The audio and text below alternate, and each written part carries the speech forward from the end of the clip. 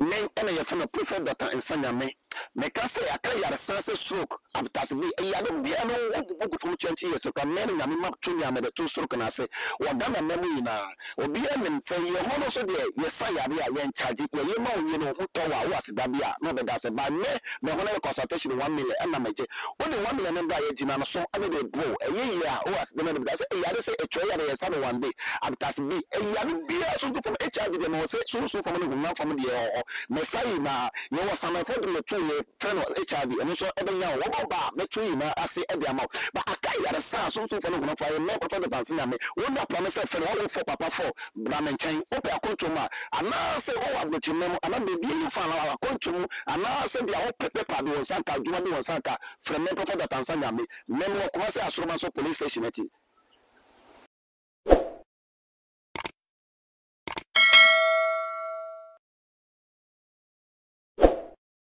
ene ewo OKFM ade ache bia so naka de nim ni se eduro anopa biara de a eye Kwame Nkrumah se wiadwe nenso ne hododo nkakra wantumi ama nti eye sofo enene obesi na namu me kire ohenna na Kwame amo na eno enene one eye loya adomako ba afihyiae emre kakra nan hododo no ntina dodo na se debre wa film anase wa wumpo wombo na wuto bebre nanso ne watuma be piem ewo OKFM ena okasa na okire mu se afi ahyase ena eye NDC National Chairman eye Mosquito General Mosquito esedun katia ehyase ekeka nsem bi se enkebeye kura na nka henfomfom anu tutum na asofo mpenifomfom anu tum naka this year abato no yemfama eye NDC eye Yura John Dramani Mahama nezo o ka kire no se oboa de besie de beye biara NP pemanyukuo no Sabri Vice President ene ye Frankatuni edema wo mu no Dr. Muhammad Bawumia obedin kunim was breaking the 18 eye possible no me break 18 so ampa Momianko OKFM ni enkotie lawyer Adomako Befi. Enso eye Obenfo radio. OKFM, OKFM and few other stations. Into so no anti dia. No amini ni Kwame Kasai. Ya me SME ba. And they send home fan Kwame. So umpa ya digu o ma me no onyame no onyina so na so mpegyaw. Na yisanhia. We die mi betwam. Ti smetia ma frɛ Jennifer sa bebiem. Na brepamu no yebesia ba ne Mustafa kasa ye minua eye huboa ekasa osofo eye huboa ekasa huboa kasa eno kire se ehubo wa na to ne ntase ye nya nhaba to na se no ana campaign na se no ena si edun katia hya ase ye press conference ana na ma hemfo mon kasa nkire kufu ado ne MPP se omunya akonwa no mfa mayen we ba na enti ase edun katia pani ba bi okodure bible se pani trim na nyansa wo ka to na bro na wo 70 years you na say ya na bekoso aye 2008 you did it ekoduru ba bi e pasum due no eje mu de mamu enti ofri se no akwahye obata kari kokko ye woni green nyina wo honom ye woni green wo ho ye woni black ne yellow wo ho na sabie son once bitten twice shy onu wie ye no ena mi ni omo to aso enti no mo free say election no aho kira e kan wi asema ne kan Ghana nti no ene emabuni emranti ebe omo so we ebe fa ne la enti na to omo ne yi but omo ku omo nim no mo face reality no omo no say say campaign no ena from Ghana for decide on MPP ene ma me encentra ne di kan pa no young candidate His Excellency Dr. Mahmoud Bawumia eni swadi huna owo no ebi ni baby ena nya ni swadi huna fe no obeyo waye bida yese ba queen different na fatna ko no this young man ye bra pani etimi the digitalization aba ena move Ghana na say wante Kamala American vice president ya your presidential candidate one tiasmo kan fa you say drones ho Bawumia o Dia na bisu si edi betwa no for no. America for si wo mu besua wo Ghana. Se MPP ba ye ton wo man ni yie. Na say want Tony Blair. Eye national identification na Yewura Akufo de ba ye ndisi fo gya ye no. Ya Yewura Bawumia ni Yewura Akufo ado asahye mokina no. Wo mu wi ni ya no say they should study us. Na wo mama de na say national identification wo besua. Minua MPP ba ye di dimpam wo man no. Wo mu de wo mu ba ye di dum so na eba. Wo fa ya. We de anza na obeku anim no. Kanema Penny John Dramani Mahama namna proboso. Yes. Kofa digitalization ba ye na akofa satim yaba. Ne samu ana wo kan no ba ko ne se. Mampeni abedi akira wotu franka de ama NPP. Dia na wo se Ghana fo emfa ehwe no enimu no. Emfa nyanyina so hu se wo be ya amanyosem eye economy. Yes. Economy no. Na economy na ba ne sen a se afidia wakasa wanka economy ni ho asem na digitalization ade wa hu se amambu economy den chen classroom dia no ana se mechanic no a enkasema me yi ano no ke different but ene no on say certificate we ekuta me me de koma GJ for ni ahyase Association of Ethical Communicators and Media Practitioners eye wa wofa unua ya me no ye tia kwatia lai ene de keka ho ene ne KT ade na debi we nso ye foundation for good manners and public speakers eni ntino sabe se makofa oyidi a okasa na osen munyambam sente saade a na nso crowd de agakwa nya wokwa minua digitalization no eye adwuma wi a eye na de die na eba ede na eba enye sika it is economy in what you pa no there will be no better economy in recent times without digitalization. And now many utwe eye UK for omudua bro omudua banche oil omutubi enso so omu skacha yen enye digitalization. And now many utwe America omu 24 hour omu ye nyina no enye ne dwoma amade a wo kan say monso na homachi nya amoyire na monko Name moto them 24-hour economy. So the digitalization is the basis. One, is going to strengthen the economy. One of the key is going to fight corruption. Can it DVLA? Over bit baby. Fatakubra na minye ni say mau. Passport office. Another set. Fakakrabra minye ni temau. Eya uko ECG.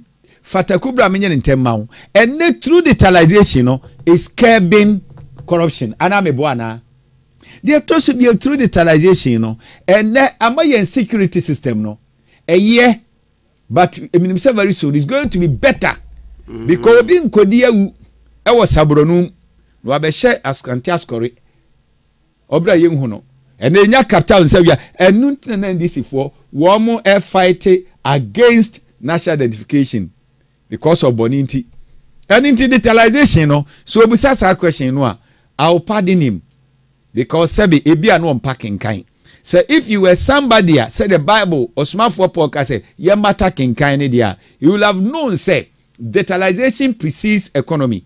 And if you want to economy especially or manya ye agrarian economy agriculture Koko any who no buy any day crow number of no palm de maye no yan so ye jasra no anyi bia so mawrewu and it will go digitalization like the white people enti na MPP ni yan ye ba ye hunu ni ma kan dwenhwe kan that is it but men trust me nia ye ko ayina reality no aba omuso no ato amni atemnidie hwe na anu ye se edu nketia ko eastern region bo ade ba ko timi bo ho ban anya hwe kura ne miamia won nkaye min condemn so John mama ba wanya hwe but ade ba ko bi wa onu betimi akai wantimi anka ho asem min ka so mo manifesto yi only saw the totua de na inferior to yen de no nanso ba ko bi mo anka betimi aka asie du nkatia na munyina no wo instigate mabunu no ene ntokwa besi ena hunu se sa drip na aba no o mampani akufu adu picture ho a montete ntokwa ba ene wode nam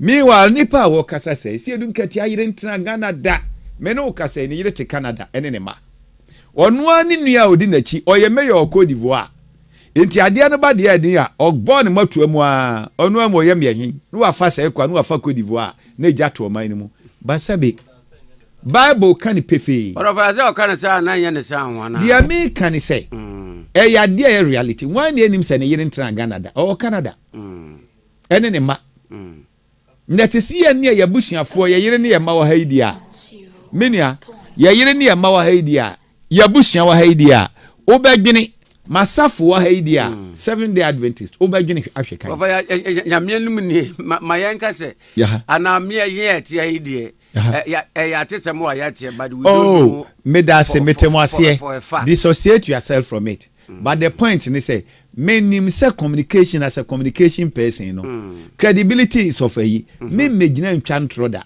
yemu sase nanum wa na okọ Canada no ya okọ she makaba na yiri na okọ ne mba Canada na okro enti ano no de ho but yamfo ya no nto nkyai ye ka ko yanimo no ehu ato mo so ani nti no menua eniema omo ye no emoa utie de adwo mama his excellency ono so wo ka ayen tokwasem ye na de besi na Mustafa bandi de no kra de menua sabe abofra sua pani enti ono so ka bia watwafu omo atwafufuo na atoyim enti menua eniema omo de ye no ba ko no we call it astroturfing uni astroturf there be eno no wo ho na in propaganda na negative campaign ye ka astroturfing need near baako any bandwagon eno an so na eyi what is saying na group mienu ana miensa bi ye de nya NDC for radio so kra no be no ma be gino ye de nya NDC for nim no kra ne pe ye kasa mo wo group nkrofo a ye kasa de mo wo na ya TS ye de ye group bi a ye support we call it astroturfing any one of them baako so we call it Gish Gallop Gish Gallop no eno nso so eni say ubo say ai wo mo de tentem NNPP ahokyere wo manum we wom ofiri ha wadane anoma odi say ajejemerewa oka wo ye onwie wo awie but the Ghana for so bisa ni say eni nti say wo ba abanum da 27 years say na wo ye no na wo nya kwan na ba bi ma say na abaye no we must also question them and this side they will resort to Gish Galloping. The atoso mienu so ye gaslighting no wo munim se Ghana for nim the reality any modern more MPP for aye enti wo betum futuro ama wo ye MPP ni kura no anhwe ye kura na wo beje wo akyenye eno mu guso na atemnidie de eja de me dene se me yare wo fie nyina no MPP for di wo mu hu ni se they are not going to respond to the insult of NDC and tesa enka agenda no you will have fallen into it ye woniema papa ye ton eniema ye ton no de dika ye Bawumia wo ya de papa wa ye bida de tosum ye no na Akufuado anyi abro adwuma wa ye wo Ghana no se ye transia focus ye no nko anu security na na me nkote se onam puru ewura mama se ye insecurity nye se me transna me bia niema so de akere wa menua security ankasa enehwe police for enehwe soldier for enehwe wo immigration for odi sika beto pin can the whole Ghana now ba migration a eye asinfo sunko an ye wo mo training center onim se na ye de ba akokọ tepa ye de ba akọ abache bi enne wo hwe ba bi te se fire service for a na ba akọ pe ena na no wo nkran ha ena me no kasai ba akọ Ashanti region ba akọ so ye de kosirem ena me no kasai hwe universities ahodo mampani His Excellency Adodanko Akufuado wo mu asisie na free SHS no kra de menua eno de kadwoa na nyame pese approve bi kire Ghana fo nti no na nsan ye kodum so mu kakra hwe nyame adom o how de sinipa kwan mu esi abanya kwan mu benyansa o de beye no na e the difference ye damu mfie na mfie num yewra mama ka kire ye nse ni nyina ni se sebe ye yusu mobile phones dodo ensam de o kan bi kire yen na so yen no adwenkase ye ade no sort the American ase osofo kwa me to aso na maka bio no look ensam de doso krate kutami na chedaba na Adodanko Akufuado ya adwuma nko a na Ashanti region no ma cheda chronicle ni nyina wa ha odi yes Ashanti region because adadwachi de ohun no NDC for sorry a no mo kan enya hwe eno book no we about 80 pages Ashanti region odi no to nchen a yewura Akufuado the whole Ghana de eno so enie eno na bese 800 adwuma yaye all the sectors adwuma nko ayaye na me di wie our education because me say Jennifer Kasa na me dedodo nti me di wie menua hwe education hwe dem panifo bi kan Victor Hugo or say he who opens a school door closes a prison nia obie school kwan no o si prison kwan otu ne du afie punum me da say tie we so Aristotle or say education is an ornament in prosperity and a refuge in adversity.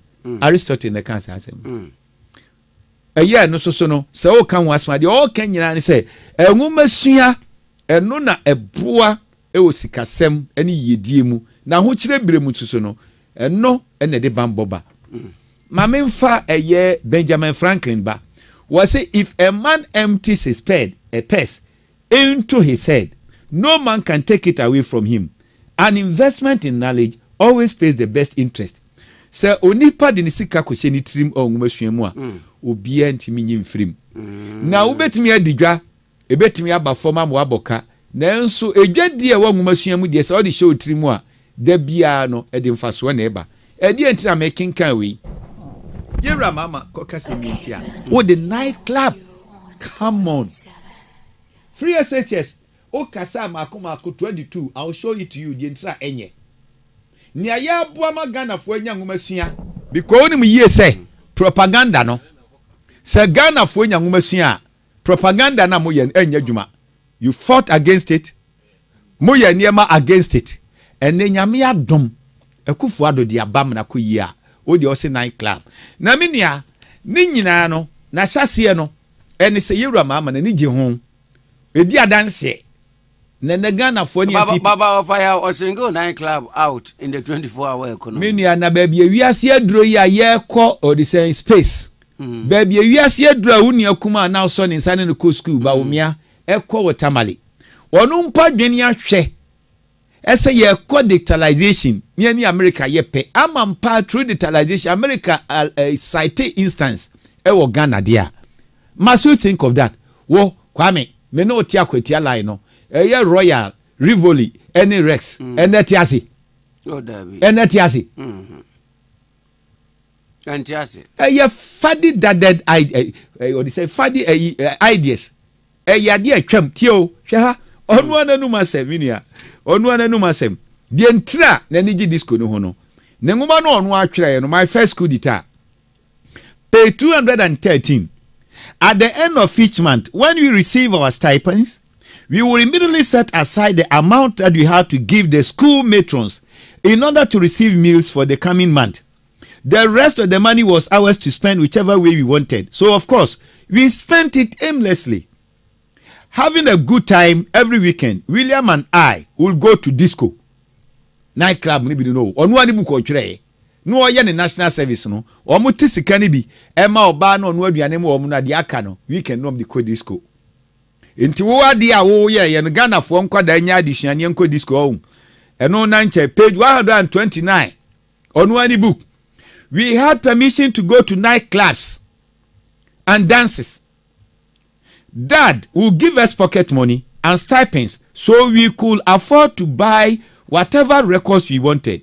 He even bought us a little convertible MG so that we would zip around town whenever we wanted to. By then he could afford it. Bible say chabofra no kwan na wonyina osofo anya den we di wonu edi adanse ese ni papa no atimi frɛ wo mo woti ase ni papa frɛ wo mo no aka chom se monyi skanko disco meme years ni e de bani amfom so be ba me ho metime di bone me ye nipa na enso madwene dane Samson sense foundation de to me no me kokokoko amani ba se nyame na ase na memra. But no the idea dances any papa be discuss mum pie no ma che fia che mun ko disco to o tire manifesto a disco and no so ento ntanya tie ha the next disco we will go to watching guests swooning to their favorite songs. We were just being teenagers in Tamale, spending the cedis we had earned and having thought what we thought was the time of our lives. My first coup d'etat, page 138. Omo kom kohwe ma omo no fosisi so disco into a manifesto the bebem. Is it right? Muslim people for no they should references ni nyina book no me anam ye ma omo ye sam me publish bi dia mobtia wo say tie ha eno ye page 133 my interest in the opposite sex was developing. So one of the highlights of going out to these performances and discos was the prospect of seeing a pretty girl. Was a sam the friend and not sebi also for kwame neshua sebi egu majwa and intinu na ni agye ho pa ni so beko disco tio. My interest in the opposite sex was developing. So one of the highlights of going out to these performances and disco was the prospect of seeing a pretty girl. Tonight club finally there was a shortage of beer in the country and discos were the only places where people could be granted in on one book or treminia and kafadi pashe magana fu nsua senia me foundation ba ko ni say foundation for good manners and public speaking, you know ono the disco nko 128 well for na no baby say my first school detail book wetumi akenkan hu baby a page disco wa anya bia manifesto no NDC manifesto yo mo lanchi o wini ba yes when you adaje akan hu baby poti a wo mo chiro disco wo menu akwame tie asema ni adanse twase no bi adanse by inference night club America ho asem consistent in disco no enim eni wo mo yinum hwe ewom night club no ewom hwe wo mo de ni resetting Ghana we no eye the abridged one and na yenso ye de enu nie the upgrade, you know, our commitments to use selfless leadership, bold solutions for jobs and business. Highlights of manifesto for election 2024. Bawumia, nenim tebia. Nyansa shenima, owa ho brasie, ne nyankopon suro no man ho do shenima. Yes, ye die na ache. I'm saying it today.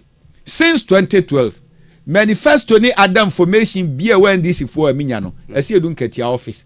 When he was the general secretary, enim robeye chairman. Okasa mebriba wodi na form enhwe. I'm telling you. Enti we no minia acha 1 week esi edun keti office chairman esi edun ketia menya information any full manifesto no. Nema reading ni nyina. Consistently end this manifesto 2008, 2012, 2016, 2020, 2024 a repetition. Okay, a repetition. And no na ma compiling ni nyina na ma ye ni say if nakedness promises you clothes at his name. No more patience for politics of lies, deceptions and broken promises. Wow book. Yes, me ya my MPP 2020 election. Na me revise no. Na nie me wo mo no. En na me ka kire o say ubusa am say ye den e na wo busa say yewura mama education ade a wo poso yi ana wo amusa sa. Tie ha. Oba ye pay 30 of the year na. Onu nkoda no mu say mako over 20. Free SHS is bogus. John Dramani Mama, October 2012. The free SHS by the MPP is a political gimmick. John Dramani Mama, 2016, Okan UCC. Free SHS will collapse SHS education systems. John Dramani Mama at Okre. Omoko work, no? 23rd October 2012. We need quality education now and not free SHS. John Dramani Mama, 29th November 2012.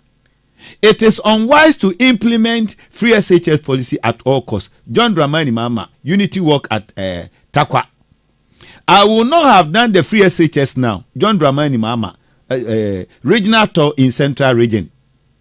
Huge free SHS investment compromising quality education.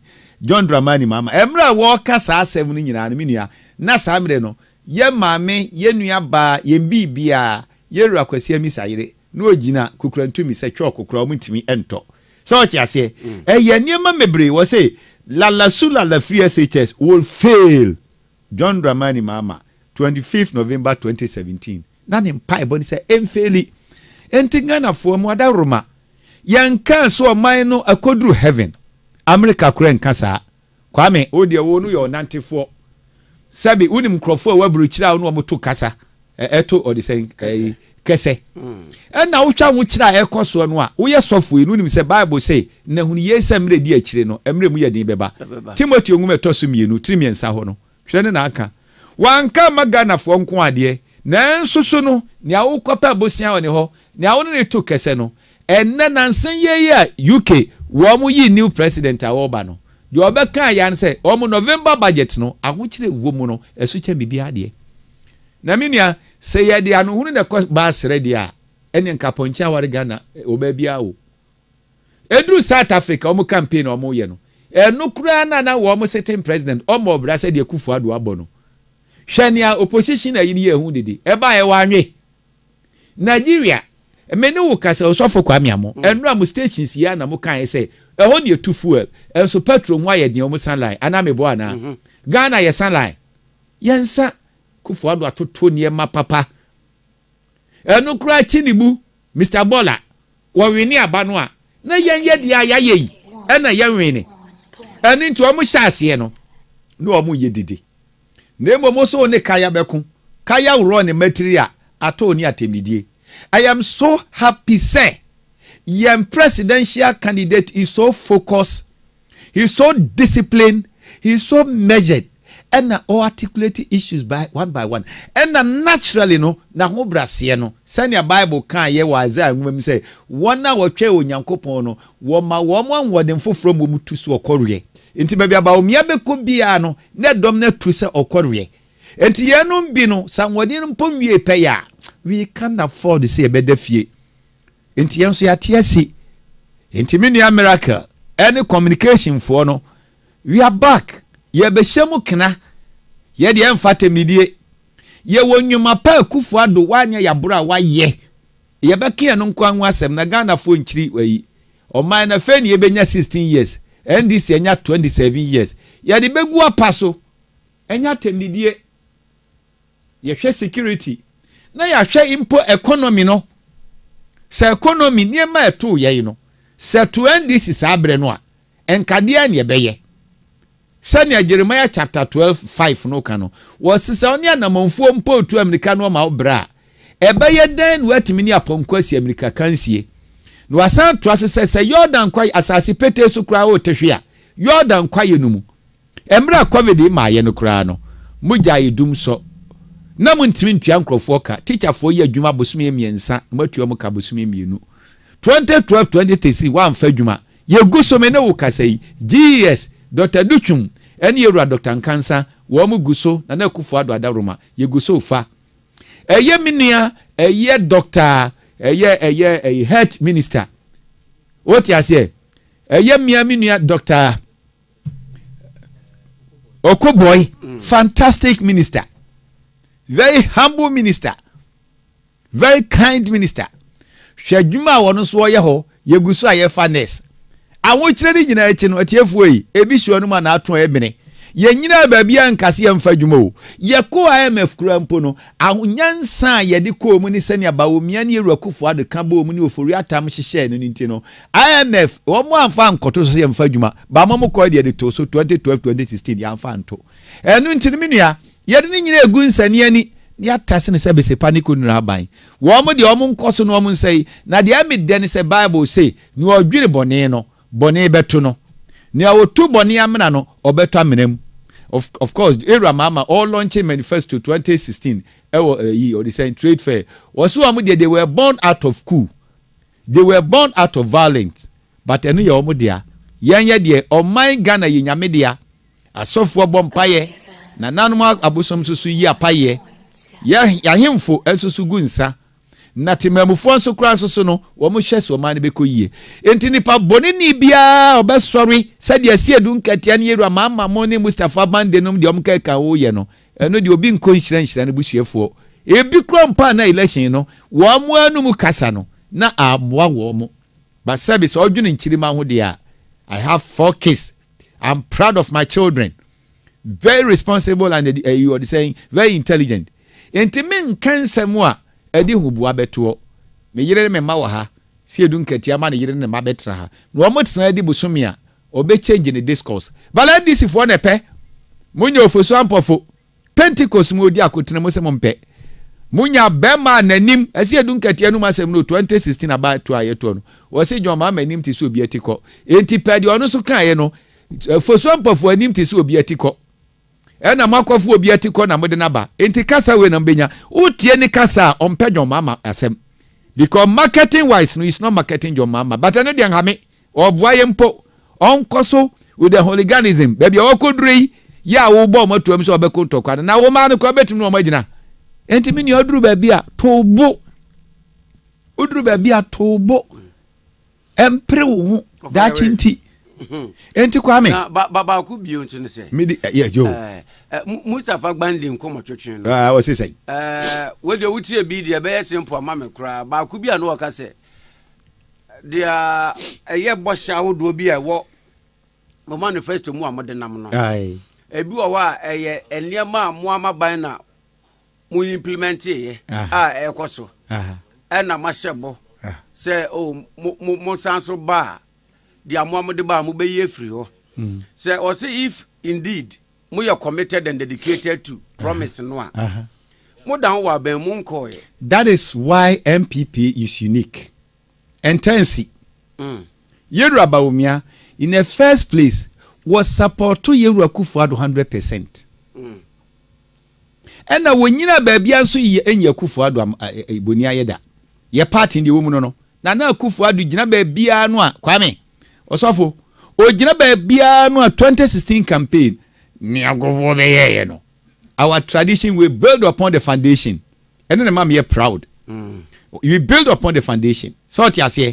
Intina Akufo-Addo ko gina no a minia. Na mse na otonyom pa. Unim so otonyom me send video bi ama wo. And now Akufo-Addo. Oto dwom na fe na minia na ni so atata yen. Love divine. What you say? Love divine la la la. Na Akufo-Addo bo base no she ni suit. Methodist conference na sia. Yes. So unyom ya command hymns or some fanto na omitrim or to all the stanzas. Omto no hwe Oh minia. So wo hwe won hwe. Die nyame kon do ne se nyame nim se Akufo-Addo oye nipa ntia dia mfom so ebetuma ba ne ho. Na so de nani do ne se ne kuma ben nyame. Say even if King David kwaji obi yire site obi yire ema ye kum ni kunu. Ohun se oben no na ye yidia that very day anyuma Akufo-Addo to ye no minia osoro esifom. And he was so humble so hwe poster no ana wan hwe nana poster. And what to love divine. How love come on. That is the man. That is Adonono. Ne ye be fe no. Entimi nu America so say. Yeru Bawumia wonyi ne ho mfiri Yeru ayimuda. Nanso so no ne MPP we are noted for ne say eniema akofo ye no. Ne Akufo-Addo his excellency bae no. Ni nyina no repeat ya na. Not as a yen and a copycat. We are not able to think outside the box. The American Mewana. And intino, in as much as we appreciate consistency, no, a drew baby so me no, a diana may. Me a memetias is here. So Busam says a man am here running metia. Dear Bawumia cano, may support everything. Name of Samesumi bar, midibeka home. So what is wrong with it? Most of our matter king kind. One more they should broaden their appreciation our communication. He wouldn't have even come out with that. So what you say? Minia, dear Tiani say, dear Bawumia small can one, he appreciates consistency, he appreciates the good work of Yeru Akufo-Addo. But at the same time, no so no, or no as a person, no, into a buy and uncle repeat Akufo-Addo diena. Nani and uncle bow about anything.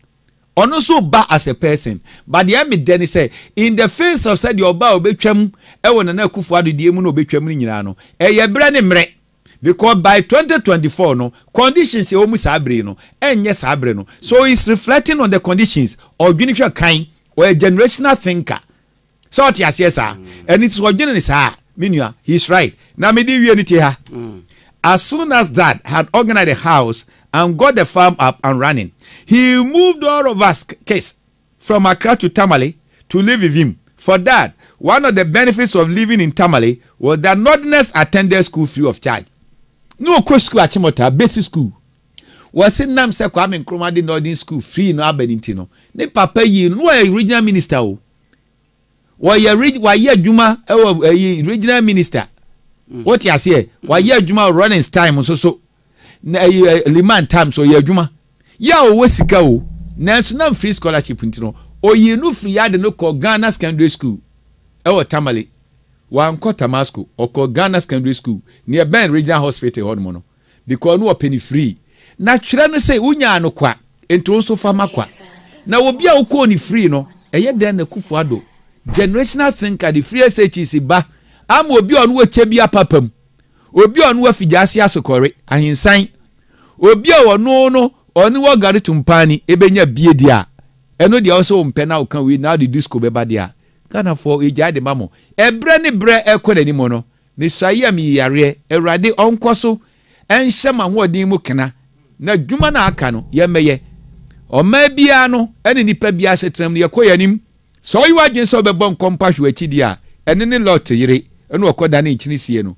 ba onyankopon wosuri no o mane mpare Ghana se ye beda ne lot yire atwe ani akohwe aki so ti ase me won krata mienu a me kenkan very soon I'll come out with the summation eya ni nyina no ba ko ye German writer ba ko so ye British writer wo mu nyina 10 points indicating why the past has never been better than the present.